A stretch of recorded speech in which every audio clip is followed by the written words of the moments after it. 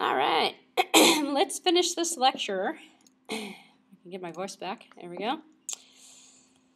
Okay, so part one, we went over this already, the Java Servlet. Well, we actually only covered transaction management, which was the first part of this lecture. The second part is the web tiering and the Java Servlet pages, which is part two. Around slide 40-something is where I left off. 42, thank you. Yes, here we go, web tiering. So when we start talking about servlets, we're starting to get into the web tiering. So a J2EE application web tier, it makes the application's business logic available to the World Wide Web. So most people from a consumer point of view have no idea what you're logging into when you go to a URL and you go and you log into an application. What you're usually logging into is a front-end web server. Web server is doing nothing more than handling the incoming client connections. And then behind the web server, we've got an application server. Behind the application server, we might have a database, we might have another server, we might have a file server, any sort of an arrangement. And so the web tier handles all of the J2EE application communication with the web clients, invoking business logic and transmitting data in response to incoming requests. So the web tier, the web itself, let's get the web tier. Just think about, it does nothing more than handle clients. And you think about it, well, in the old days, we had one server people would log into and it would handle everything. It would do the application, it would run the programs, it would have everything on there. Which, you know, if you're scaling and you're going to handle a lot of simultaneous clients, why not put together a web tier? And the web tier is just going to handle the connections, which is a lot of traffic to begin with, and then have that divert the traffic to other servers. So it's kind of like the gatekeeper or the front end into the applications. So the purpose of the web tier is a server in the web tier processes HTTP requests. If you have thousands and thousands and thousands of clients logging in, it makes sense to have your separate web tier. So in J2EE applications, the web tier usually manages the interaction between the web clients and the application's business logic, meaning it's the router, it's the tier that's routing the traffic to the applications. And it typically produces HTML and XML content through the web tier and can generate and serve up any one of these content types, or any content type, I should say. But we're usually seeing XML and HTML or XHTML through this web tier. So while the business logic is often implemented as enterprise beans on another tier, it may be implemented entirely on the web tier. So you could stick everything all on one tier and just have the different interfaces. So web tier functions. Web tier typically performs the following functions. We have web-enabled business logic. So it's the web tier manages the interaction between the web clients and the application business logic, generates dynamic content. So it generates in terms of video, HTML, sound, audio, scripts, all sorts of things can run to generate content to give to the client, and presents data and collects input. So it can be used to translate HTTP put and get actions into a form of business logic that understands, basically presents results as web content. More functions of the web tier. It controls screen flow. So the logic that determines which screen, which is going to be the user interface, that is which page is displayed next, usually resides on the web tier. Because the screen flow tends to be specific towards client capabilities. So if the client is a mobile client, the client's coming from another computer connection or another server, maybe without a UI, the screen flow and content is going to be determined by the web tier. Maintains state. So the web tier has a simple flexible mechanism accumulating data for transactions, interactions, and user sessions. So it supports multiple and future clients types as well. So extendable MIME types describe web content, so web can support any current and future type of downloadable content that might exist. So it's expandable, hopefully. It may implement business logic, doesn't have to, but it might. While many enterprise applications implement business logic in the enterprise being web only, low to medium volume applications, simple And simple transactional behavior can be implemented using the business logic entirely within the web tier. It does not have to be brought off onto different servers. So traditional web tier technologies, this is the more interesting part. So earlier releases of the World Wide Web relied on HTTP servers to serve static HTML pages through HTML browsers. When you set up a web tier, you're pretty much using Apache if you're on the internet these days, or you're using another server technology, and what you're doing is you're opening up a port and you're making a directory available, and the directory has a bunch of static pages on there, HTML pages. You're still doing the same thing even when you're using JSP, because that HTML page is going over and running a bean, or it's running a script, Java JSP script, getting something maybe dynamic from the server and then retrieving it back. So you quickly become clear that dynamic content generated on demand would make the web platform delivering applications as well as content. So we need that dynamic behavior. Several mechanisms were deployed to allow web servers to generate content on demand, all of which let the web server functionality extensions, all of which can be used through web server functional extensions. This is the opposite of CGI. So originally we started out with what was called Common Gateway Interface, which I'm not going to read you the content on the slide, you can read it yourself. But what we were doing in the past was we had this, call it a port, call it a directory. It's an entryway from the web server into the server to run programs. And the programs that were running through the CGI port, or gateway, call it that, generated content that was sent back to the client through this gateway. And it was a way of creating dynamic behavior. Thing of the past, and then as I mentioned in our first class meeting last session, it creates a lot of traffic, creates a lot of processes, creates a situation in which you don't have very good server utilization, because it's bogged down. Each client that connects to the server creates its own process, creates its own application instance, and makes it so that the server is not really managing the clients as a client, it's managing it as an individual request. So better technologies came around. Also CGI was not as secure as the Java EE environment is. Doesn't provide any type of security features. In fact, it opened up the door, so pretty much any application that was running in that CGI bin directory, or was loaded in that bin directory, was available. So it was very simple though. It was very easy to use, although it did not provide very many features. So the web tiering technologies in the Java EE platform go above and beyond the CGI capabilities and make it so that the server is acting a bit more streamlined and a bit more efficient. So in terms of the web tiering, it provided the benefit of the client-side scripting using compiled Java classes and standardized secure vendor-neutral environments.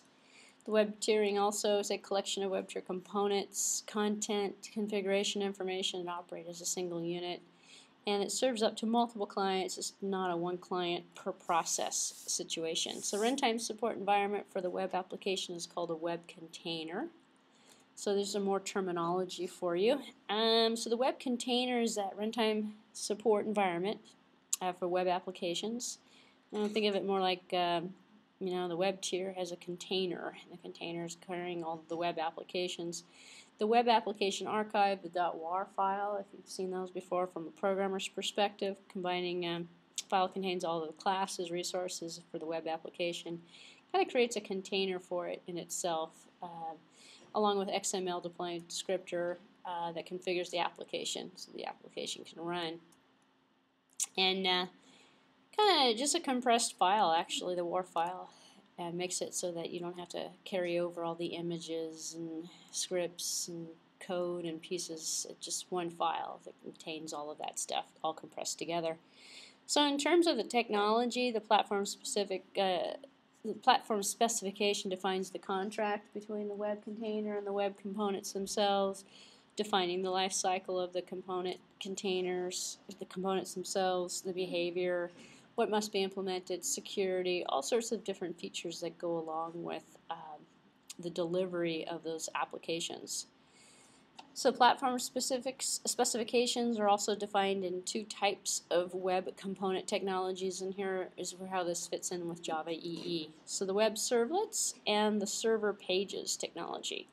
And for anyone who's familiar with ASP from a Microsoft's perspective, this is the equivalent. So JSP and ASP are pretty much the same thing, active server pages. One's made by Microsoft, the other one's made by well, Oracle now, but it used to be Sun, the Java equivalent to it. We don't have servlets, though. We don't have servlets in ASP environment. The technology of the servlet is equivalent, however, to the server in terms of the ASP equivalents. So let's talk about what these things are. Servlets and JSP. A servlet is a Java class that extends the J2EE server, produces dynamic content in response to a request from a server. The server passes a service request to the servlet through the standard interface, which is the JavaX servlet, which every servlet must implement. So think of servlets as classes that extend server behavior. And they're small programs, sort of like beans, but beans are resource managers. So servlets are classes that serve up information in response to requests from clients. A JSP page, and JSP is a scripting language. So, but JSP itself stands for Java Server Page. So the page itself is like an HTML content. It is an HTML page with specific markup that provides customizable behavior for generating dynamic content at runtime. So it's a script / a page. So when you load up, index.jsp, it's giving us the HTML interface, it's giving us the scripting, it's giving us everything we need to communicate with the server to process the dynamic behavior that we're interested in getting. Otherwise, we'd just do it in HTML and leave out scripting languages in general. So JSP page is usually translated into a servlet when it is deployed. It's created into the servlet. And the technologies provide document-centric. Document-centric is another vocabulary word for you, which is why it's in blue, rather than programmatic way to specify the dynamic content. So document-centric means that the code is inside the document, sort of like a scripting language. Well, it is a scripting language, but it's specific towards the document in terms of the content. Now the web container, the Java 2EE web application itself runs inside of the servlet web container. It's just another word for the servlet server, but web container sounds a little bit better than a servlet server. It's a little bit more specific, so it's the container. It manages all the components, the life cycle of the components. It's kind of like the RMI registry of the RMI environment, where you register objects and the objects reside. The servlet, the web container, registers the servlets and keeps the servlets instances contained, so there's only one instance of each object that's contained. And when the servlet loads up, each object is instantiated and becomes available to be serviced. So the container manages the component lifecycle, dispatches service requests to application components, and provides standard interfaces for data, such as session data, information about the current requests, and things of that nature. Retains state of objects as well. So the web container provides the consistent interface and the components that it's going to host, depending upon what's loaded.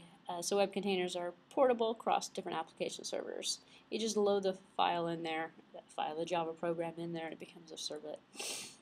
So packaging and deployment of web applications are standard. The web application can be deployed to any Java EE server without compiling the code or rebuilding the application archive. So when you're just moving it from one location to another when you start installing it on different servers. So Java servlets. So Java Servlet is a Java class that extends the compatible web server. So it's extending web server. Think of them as Java classes that generate dynamic HTML content using print statements, which is kind of interesting. Similar to CGI interface, where that supported the interface between the web and the applications themselves, supporting the request and response from a programming model. Actually, in the old CGI days, you used to write a Perl script or a C program that produced HTML output, and you sent the HTML output from the program through the web, through HTTP, which is the HTTP protocol onto a client in a client browser. It's actually the same concept. So really, Java servlets are equivalent to CGI in a lot of different ways. It's just a modern day technology versus an older one. So servlets offer some important benefits over the earlier ones. Obviously, security is a big one. Compatibility with Java classes and Java in general versus, CGI is good for Perl, well, Perl was the biggest language used for it, but C++, traditional style programming languages. For the Java support, the servlets provide a lot more in terms of the capabilities. Servlets are safer than extension libraries, because Java, the virtual machine, can recover from a servlet that exits unexpectedly. And we've got garbage collection. Actually, we have the JVM. So if we have the JVM running, it's taking care of its instances of objects. So it makes for a more efficient environment. Servlets are portable, both at the source code level, because the Java servlet specification, and they are binary level because of the byte code that we create into the class file that gets loaded into the server. And they also provide a richer set of standard services than the other wider adopted server technologies. So JSP, Java Server Pages. There should be a space here, actually. JSP technology extracts servlets to a higher level, so directly competes with Microsoft Active Server Pages, ASP. That's what I was saying before. ASP is the Microsoft equivalent to the Java JSP. And the page itself is a document containing fixed template text plus special markups for including other text or executing embedded logic, XML, or any type of interface that's going to be combined. So the fixed template text is always served to the requester just as it appears on the page, like traditional HTML. And the special markups come in 3 different forms. We can have a directive, a scripting element, or a custom tag. So if we create some custom tags, we can send data back and forth. So think of JSP as inside-out servlets, because they're sort of like the output of a servlet, if you think about it. So it's kind of an inside-out servlet. Benefits of JSP. They are easily combined static templates, including, and you can easily combine HTML with XML code fragments with code that generates dynamic content, images, scripts, you can mix and match technologies in with a JSP page. They are compiled into servlets when requested. So the page authors can easily make updates at the presentation code, can be recompiled, precompiled if desired. They're easily changeable. Well, you get all the benefits of an HTML page, essentially. The JSP tags are invoked for invoking Java Bean components. Manage these components completely, shielding the page author from the complexity of the application logic. Well, you're using a scripting page to make an instance of a Java Bean, or to not make an instance, but to call features, run methods on a Java Bean, which is kind of interesting. So it provides the interface between the HTML and the beans. Developers can offer customized JSP tag libraries, and the JSP pages themselves have all the benefits and technologies of Java technology, including robust memory management, security, and everything else that comes with Java. So it provides enterprise class scalability and performance. So some of the speed improvements that we can achieve through using JSP, separating the content generation from the presentation. So the presentation is in the HTML format. The content generation can be from Java Beans, from servlets, from anything on the server. So we're using the JSP technology, the web pages, using XML, HTML, everything, tags to design and format the results that appear on the page. If the core logic is encapsulated in tags and beans, then other individuals such as webmasters and web programmers can edit these pages without affecting the generation of the content, because content's being generated on the server.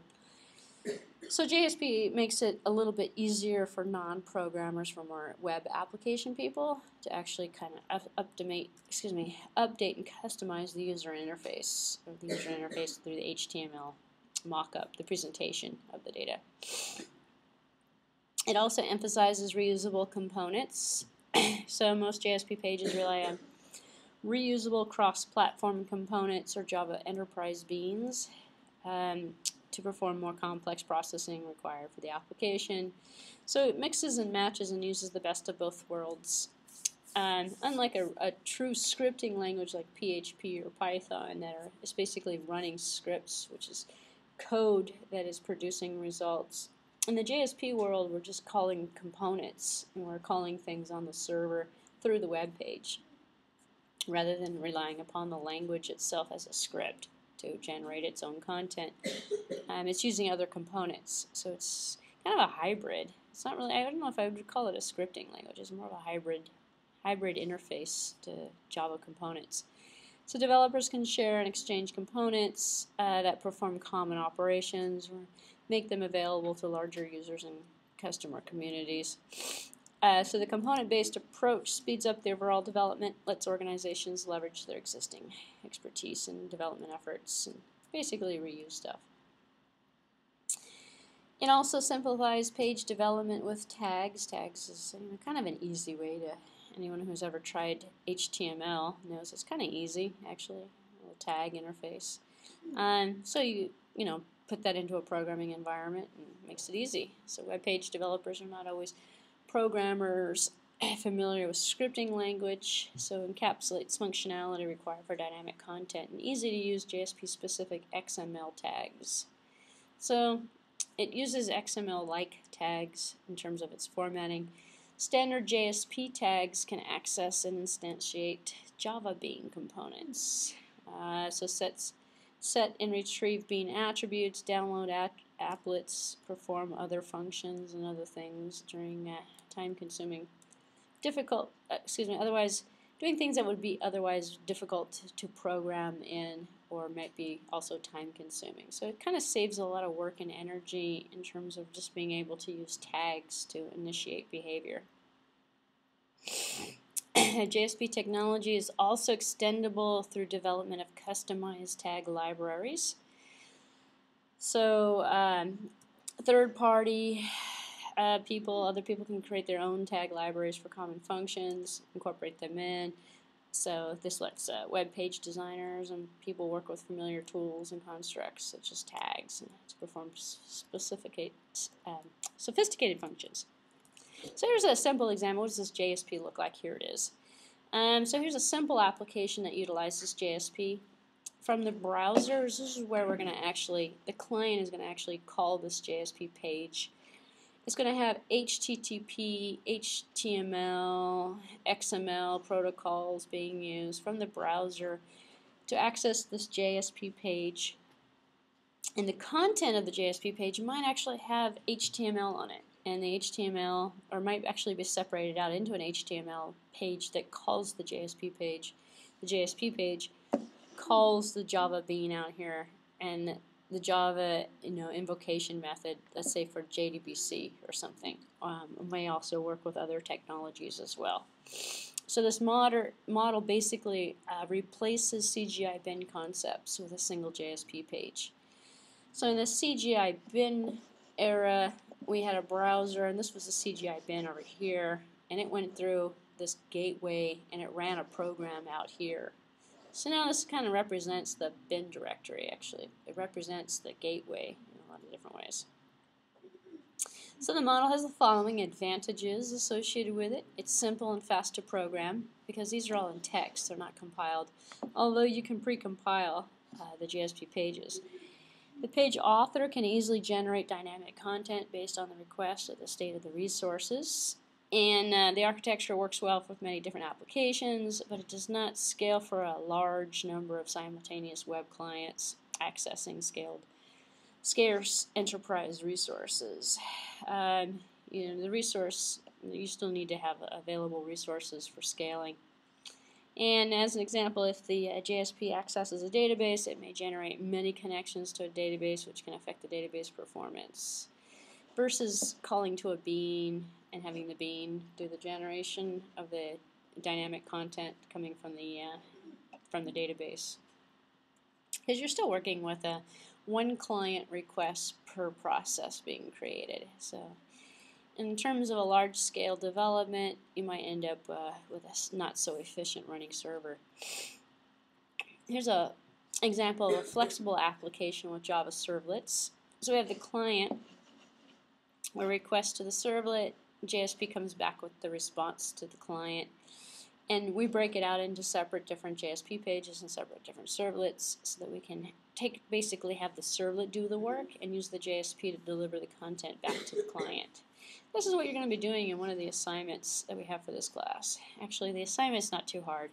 You're going to create an index HTML page, a JSP page, and you're given the code for a servlet, I believe, and you put the pieces together and you run it. It's not that hard of an assignment.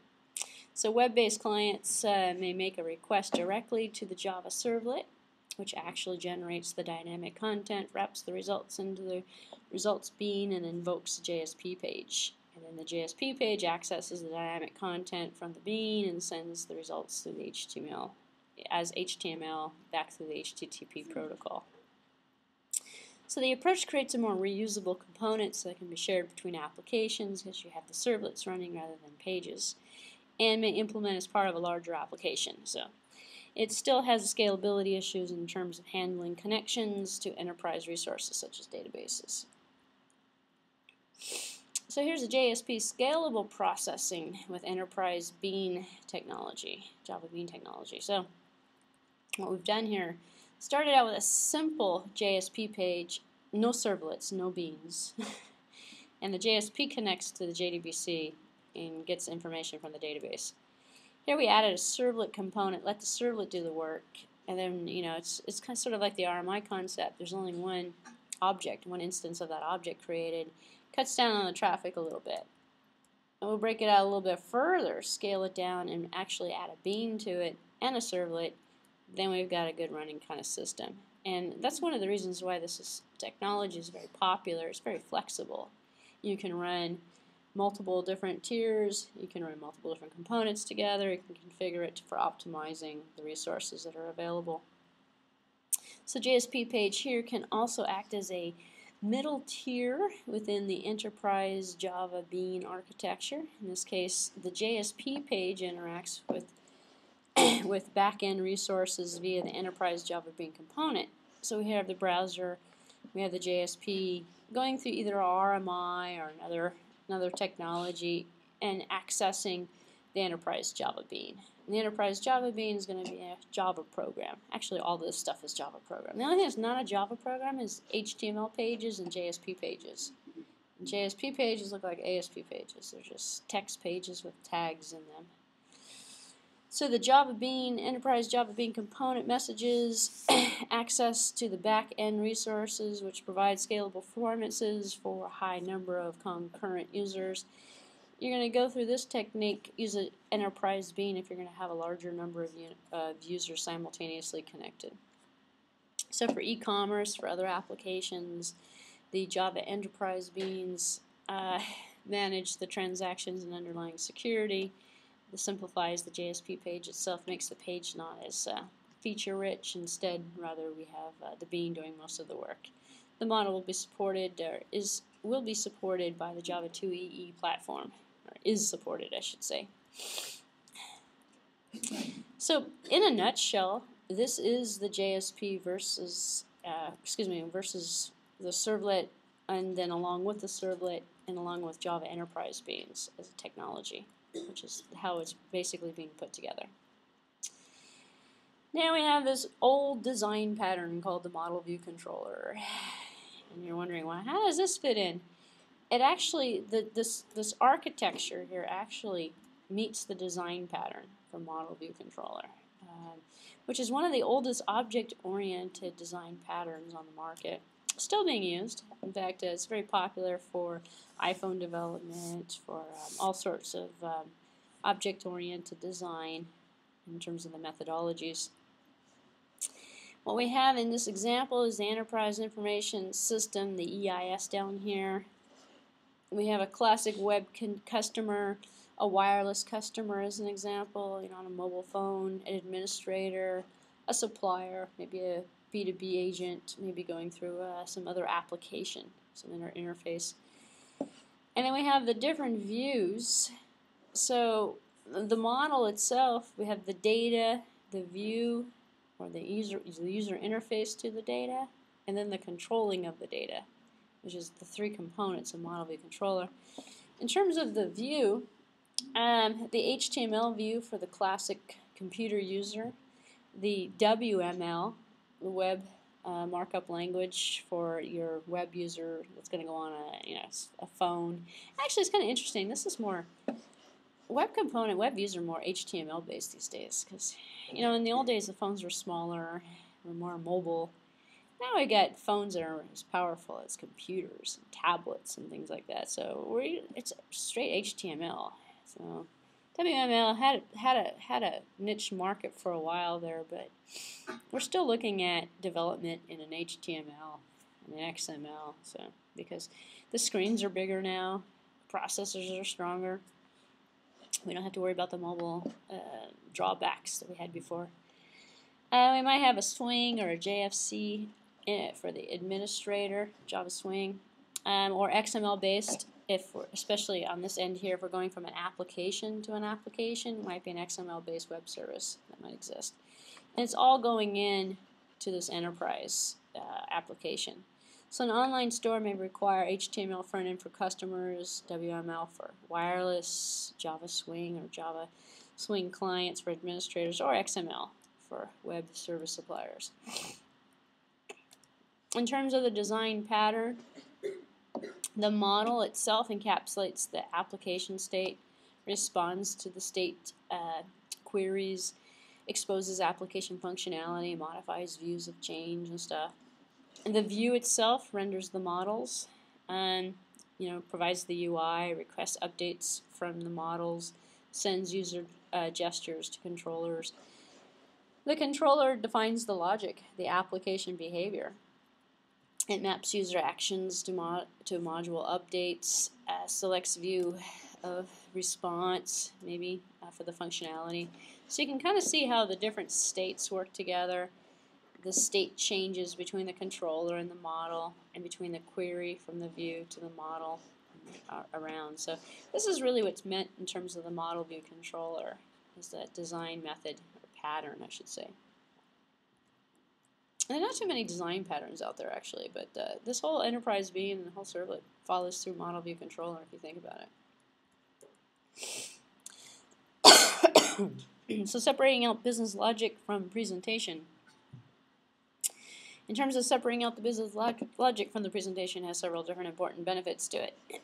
Well, not only can you make the UI and the presentation available towards web programmers and people who aren't, people who aren't necessarily programmers but more designers, and then you can separate out the functionality so that the designers are doing the artistic work and the programmers are doing the functionality, creating that dynamic content. We have some pros and cons to it. We can minimize the impact of change. So business rules can be changed in their own layer with little or no modification to the presentation layer. So it's kind of like the pros and cons, or the benefits, I should say, for modularizing, or for creating separate objects for things. Obviously, the more modules you create, the easier, the more flexible, the more reusable the design is going to be. So increases maintainability if we separate out the business logic from the presentation layer. And the business logic itself is expressed in separate components. May be accessed referentially, can be modified in one place in the source code, so it produces behavior changes anywhere the component is used, and the logic itself is only housed in one area, so it can be easily modified for all functionality that uses it. Provides client independent and code reuse as well. Independent, intermingling data presentation and data logic for particular clients of different types. We can also separate out the developer. So separate business logic presentation allows developers to concentrate on their area of expertise, as I mentioned before. Web designers can concentrate on artistic and UI, whereas programmers can actually look at the business logic. So here we have our application complexity versus robustness. So complexity versus robustness in terms of what's going on. And you can actually kind of see how the technologies kind of fit into the big picture. HTML pages, not very complex, easy to do, not very robust. You can't do very much with HTML. You can pretty much just show content to the user. So basic JSP pages and servlets provide HTML pages, JSP pages, and servlets. A little bit more complex, however, a little bit more robust. Gives us more scripting capabilities, gives us more functionality. JSP pages with modular components, a little bit more complex, again, more robust in terms of its ability to provide HTML pages, JSP pages, servlets, Java Bean components, and then customized tags. And then on the far right here, the JSP pages with modular components and enterprise beans. If we combine all of it together, then we get the best of everything along with the enterprise beans that go along with it. So it's basically a combination of mix and matching. What makes these technologies kind of interesting is that they're flexible. You don't have to use enterprise beans. You don't have to use servlets. You don't have to use JSP actually, but you can, and you can mix and match all of the technologies together. And then it becomes, a matter of choice and a matter of design preference. So some designs actually lend themselves better to certain configurations. So the model number 2 recommended here for the model view controller architecture, if we have the web browser out here, makes a request, we have the controller servlet, the view, which could be the JSP modules, and instantiates a model itself. So we have the model view controller in here, where the view is used from a JSP perspective, to send a response back to the web browser. The web browser makes its request to the controller, the servlet, and the servlet would instantiate a Java Bean or use a Java Bean, and the Bean would actually attach to the enterprise server. And in this example here, we've got a persistent server with a database on it. The Bean here would be in charge of requesting information using a JDBC connection to the database. So we can kind of see this again, another picture of the model view controller architecture put into perspective. This actually kind of gives it a nice kind of layout, I should say, in terms of taking the design pattern and applying it to web services. In the model number 2, which is this one here, model number 2, it integrates the use of both servlets and JSP in this mode. The JSP is used for the presentation layer and the servlets for processing the tasks. So the servlets out here would be processing the request. The JSP would be used to send stuff back. So you can sort of see how the technologies are working together. And the servlet acts as the controller responsible for processing the request and creating any of the beans needed for the JSP pages themselves. So the controller is also responsible for deciding to which JSP pages to forward the request to. And then the JSP pages retrieve the objects created by the servlet, extracts the dynamic content for insertion within the template itself. So how do JSP pages work? So we've talked about the technologies in terms of putting it together with the model view controller design pattern, and how the pieces have different responsibilities.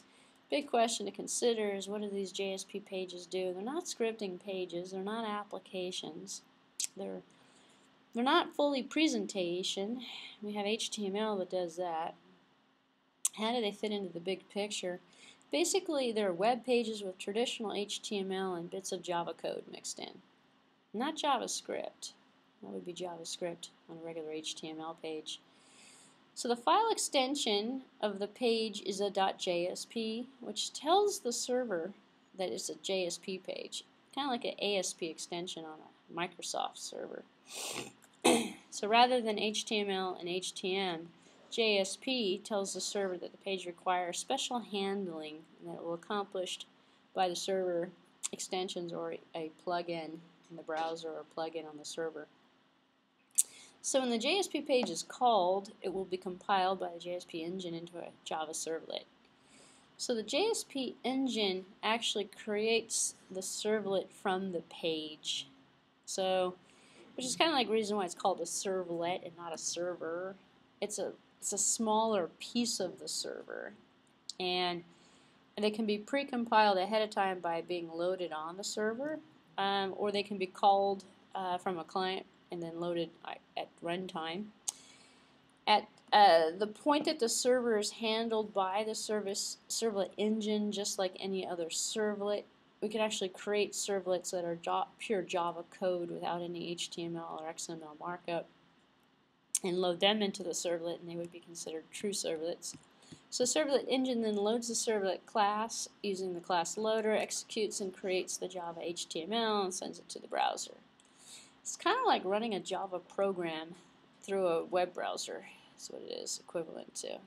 Servlet creates any necessary objects, writes any objects as a string to the output stream in the browser. So the next time the page is requested, the JSP engine executes the already loaded servlet unless the JSP page has changed, in which case it automatically recompiles the servlet and then executes the recompiled page.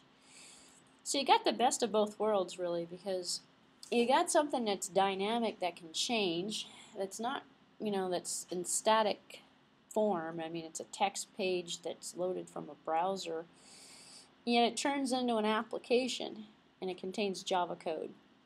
So what we're looking at here is a request, and this is a form. You can't see it. It says user, what does it say? User task request form. It's a form somebody filled in. They pressed a submit button.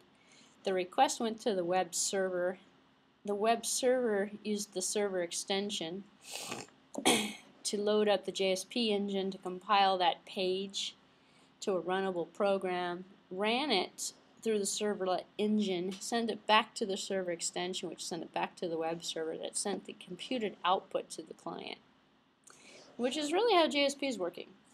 So and that's why I say it's not really a scripting language, because a scripting language would run right here. Like if you loaded PHP or Python or Perl, it's loaded from either the web server or an application server. Usually it's the web server. And the script itself is running the script, and the script itself is sending the feedback from web server here.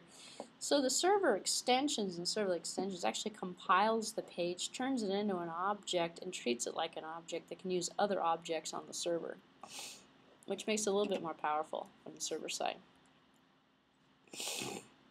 The servlet's job. So what are the functionality that the servlets actually perform?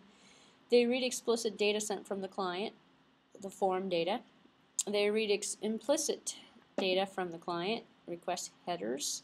They generate the results. They send the explicit data back to the client in an HTML format. They send implicit data back to the client, status codes and responses to those headers. So here we have the client over here, or the end user, who's contacting the web server. The web server is contacting the database, legacy applications, Java applications, B2B applications. And this is just a list of the technologies that the web server can actually use in terms of the JDBC, RMI, XML. So we're not going to hit too much XML in this course, but XML is just like HTML in a lot of ways. Except for HTML is used to mark up text, XML is used to mark up data, so you can transport data back and forth.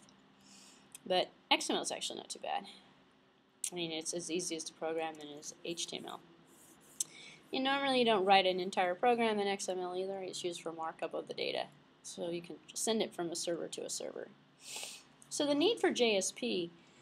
So with servlets, it is easy to read form data, read HTTP request headers, set HTTP status codes and response headers, use cookies and session tracking, share data among servlets, remember data between requests, get fun high-paying jobs. But sure is a pain to use those print line statements to generate HTML, maintain that HTML. Well, because we're still working with a text page, and so we're still using primitive CGI kind of interfaces where we're printing the HTML output, so our print lines are actually generating HTML code. Here's the JSP framework in terms of the idea. Use regular HTML for most of the pages. Mark servlet code with special tags. And the entire JSP page gets translated into a servlet once, and then the servlet is what actually gets invoked for each one of the requests. And then here's kind of a sample JSP page here, where we've got a HTML in there. And we have a link in here. This is JSP style. CSS is going to use a CSS sheet for that. Order confirmation. Thanks for your order. Here's the request. Get parameter title of the requests. The rest of the information that might be in the HTML format that's going to be sent back. Advantages of JSP over competing technologies versus ASP or Cold Fusion. Better language for dynamic part. Some might argue ASP is pretty similar in functionality. Portable to multiple servers and operating system. Yes. ASP only works on Microsoft servers and Microsoft environments. So JSP is actually more portable because it works on everything except for Microsoft. So it's kind of like the opposite. Versus PHP, better language for dynamic part. You can run Java programs from JSP. You can't do that from PHP. Better tool support, yeah. And the environment's better. There's hardly very many tools for PHP programming. It's all done in Notepad these days, or text editors. Versus pure servlets. More convenient to create HTML code than Java source code. If you're creating a servlet, you're going to be writing it in Java. Which is easier, HTML or Java? Some people might argue and say Java. I don't know.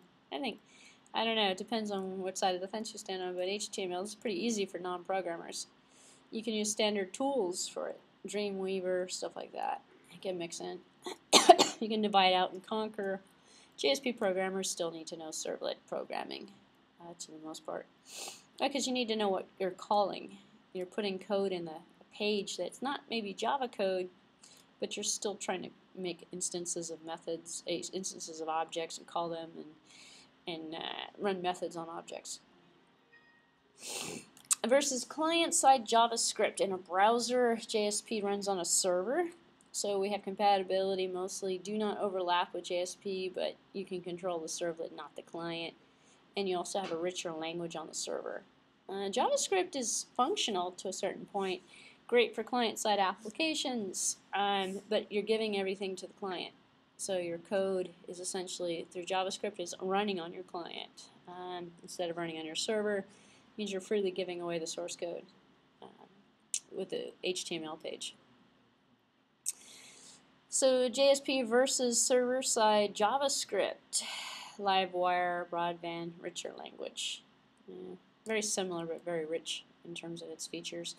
Versus static HTML, well, JSP is giving us dynamic features and it's adding dimensions for future features. No longer an all or nothing decision. We can use combinations of different technologies together.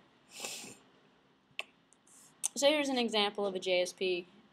It's called the JSP expressions. We have keywords here that are going to be used in your description. Quick example. Here's a little style sheet that can be used with it. So you can use in a JSP page. You can use CSS. You can use HTML. You can use Python, PHP. You mix and match. It's all in one page. It's all text format. So you can mix and match technologies.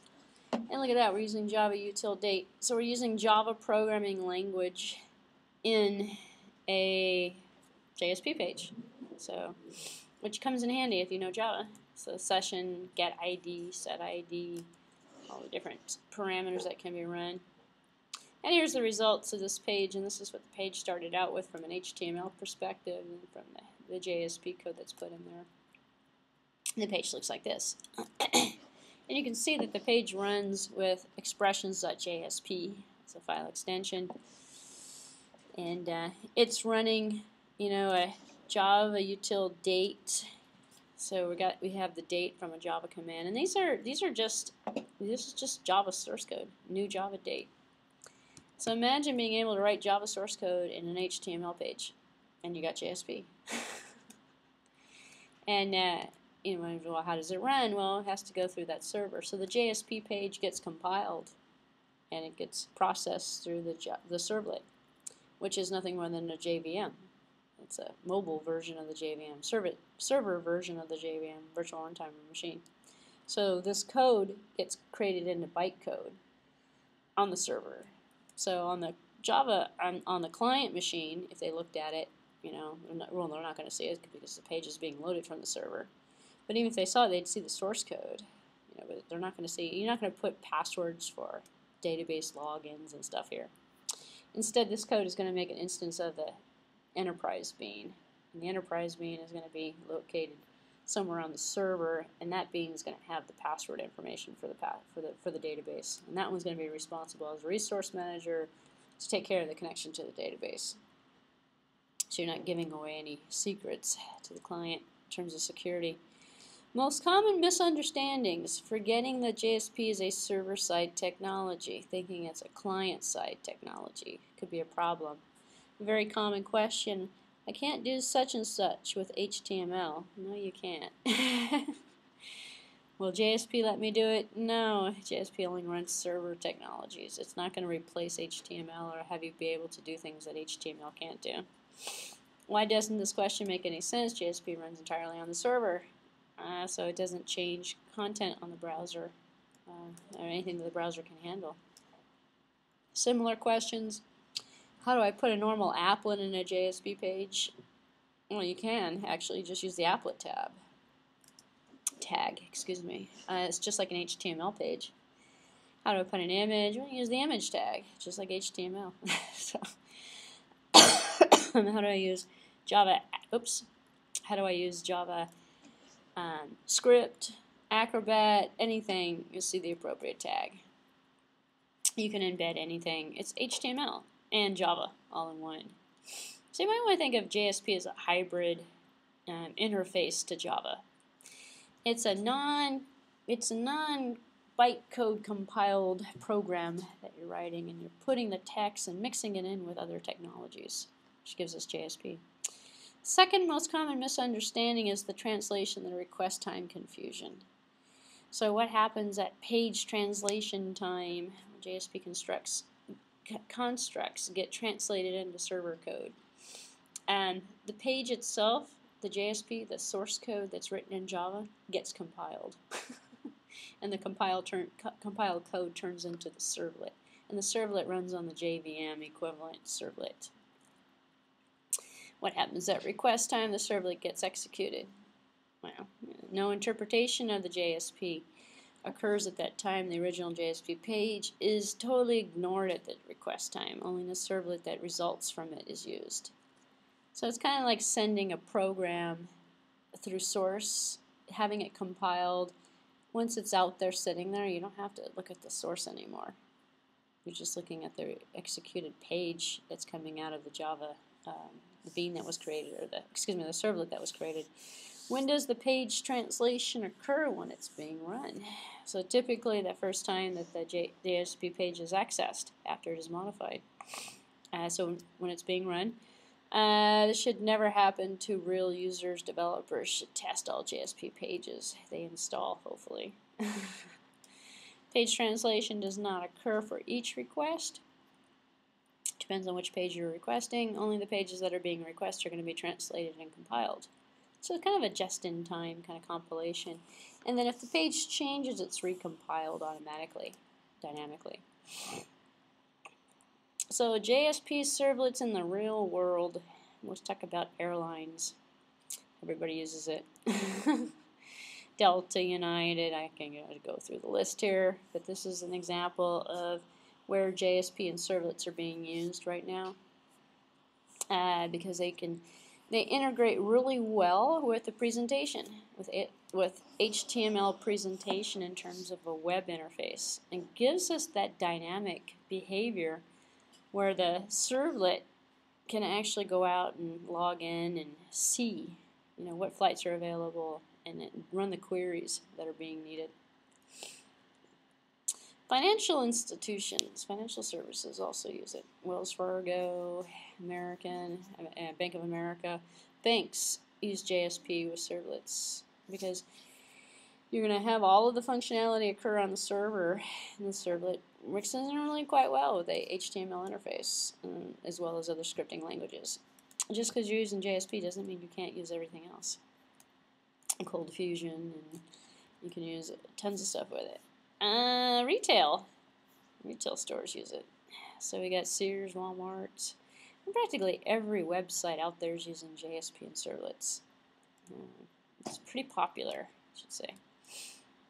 Google, eBay, eBay, half.com. Netscape, well, I don't think is Netscape still around? Firefox. Actually, that was from Mozilla. Netscape, I don't know. Netscape's a different company. I don't think they're still around. Dice, they're still around.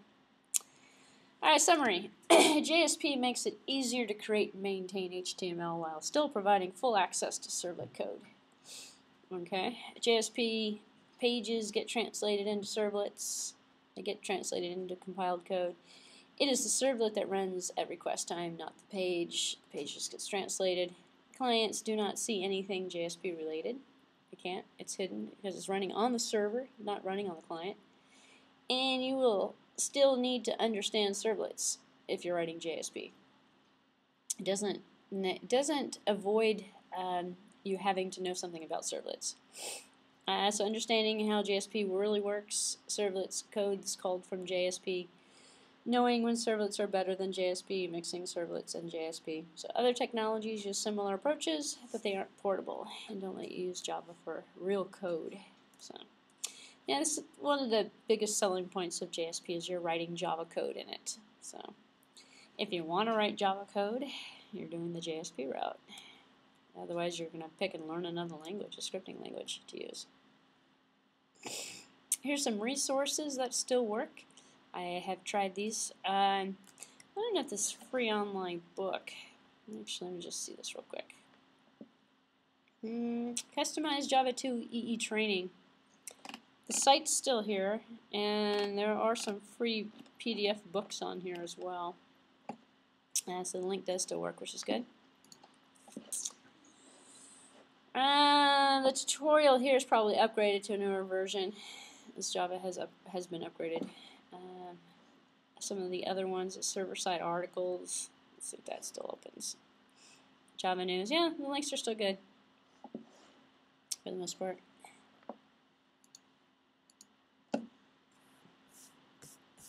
Alright, I think that is the last slide, but just let me make sure. Yep, it was the last slide.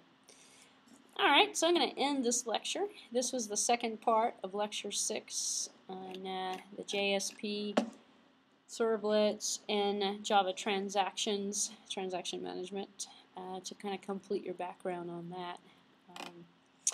And again, you will have an assignment that you'll need to do that will exercise JSP, but it's not going to, I mean, it's just writing, it's the same as what you've been doing so far. It's just writing Java code.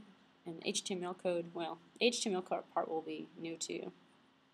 I went over the assignments last time, however, so I'm not going to repeat it again. But it is like it's like a tutorial almost. It's not really even a programming assignment. It's a pretty easy one. But you'll have to install Glassfish or Apache or something in order to get that to work. If you don't have those things installed, it's not going to work because your server's not going to load. But you can run them all from one computer if you want. So let me end this video.